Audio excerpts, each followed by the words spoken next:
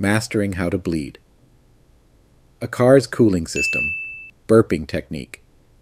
Ever felt like your car's got a bad case of the hiccups, like it keeps overheating for no reason, leaving you stranded on the side of the road, hotter than a hibachi grill in July?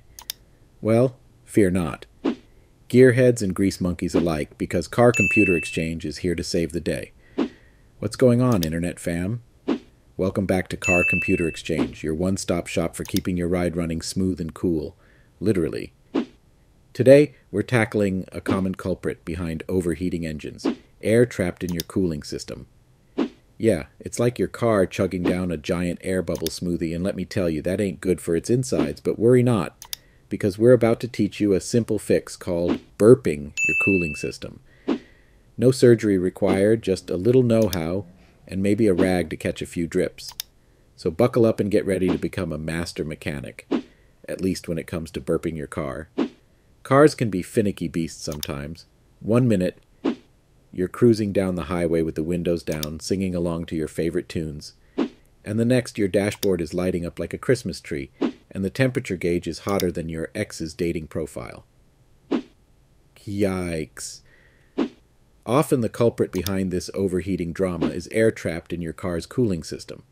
Think of it like your car chugging down a giant air bubble smoothie, not good for its insides.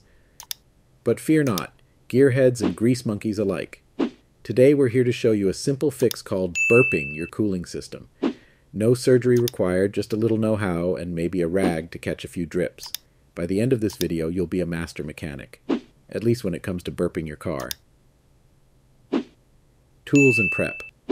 Before we dive in, let's gather our trusty sidekicks. Coolant. This magic elixir keeps your engine nice and cool.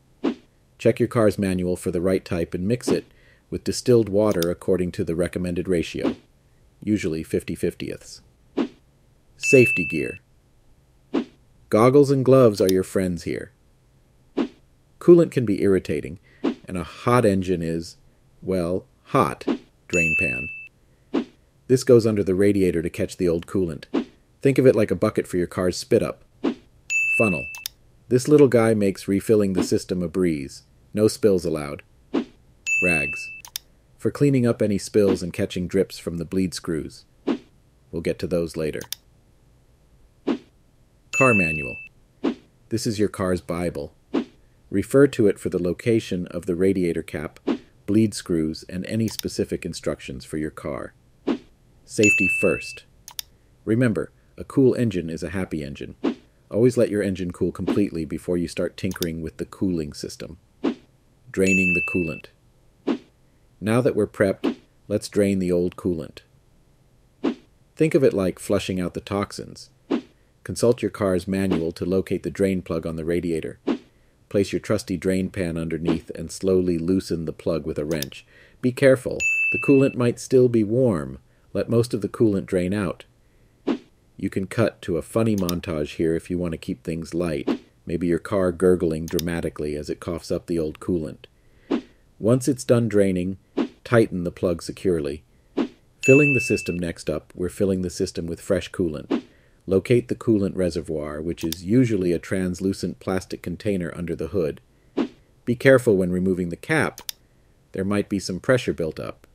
Now, using your funnel, slowly pour in the coolant mixture you prepared earlier.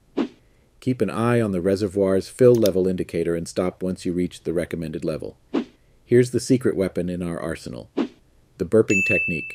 Air pockets trapped in the cooling system can prevent proper coolant circulation and lead to overheating. Burping helps get rid of those pesky air bubbles and ensure smooth coolant flow. Alright everyone, mid-video check-in time, hands up, if your car has ever sounded like a malfunctioning tea kettle on a bad day. Yeah, I thought so. Don't worry, gearheads. We're almost done with the draining and filling part. But before we move on to the magic of burping, let me know in the comments below. What's the most outrageous overheating story you've ever experienced? Did you end up stranded on the side of the road in a blizzard? Or maybe had to resort to using your engine as a makeshift hot tub? Share your carnage stories in the comments, and we'll pick the wildest one to feature at the end of the video. Now let's get back to burping that bad boy. Alright, gearheads, buckle up because we're about to perform some car-apuncture. Just kidding, it's not that dramatic, although some might argue working on cars can be an adventure. The burping process is all about coaxing those pesky air bubbles out of the cooling system. Think of it like helping your car burp up its lunch after chugging down that air bubble smoothie. Here's where things get interactive. Grab your camera, because we're going to walk through this step by step with you.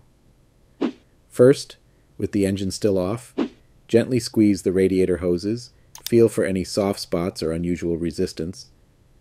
That could be a sign of trapped air. Now, let's locate the bleed screws. These are tiny valves usually found on the radiator or heater hoses. Your car's manual will be your best friend here, showing you the exact locations. Place a rag under each bleed screw to catch any drips. Because hey, even the best mechanics get a little messy sometimes. Ready for the magic? Here's the deal. Slowly loosen one bleed screw at a time, but be careful not to go Rambo on it. A quarter turn is usually enough. Watch the coolant flow. Once you see a steady stream appear, with no air bubbles, that means the air is on its way out. Tighten that screw back up nice and snug. Repeat this process for all the bleed screws, following the order recommended in your car's manual, because trust us, there's usually a specific order for a reason. Filling and final touches. Alright, with all the bleed screws tightened, it's time to fire up the engine. But before you do, crank up the heater on high. Why? Because the heater core is part of the cooling system, and this helps circulate the coolant throughout the entire system, pushing out any remaining air bubbles.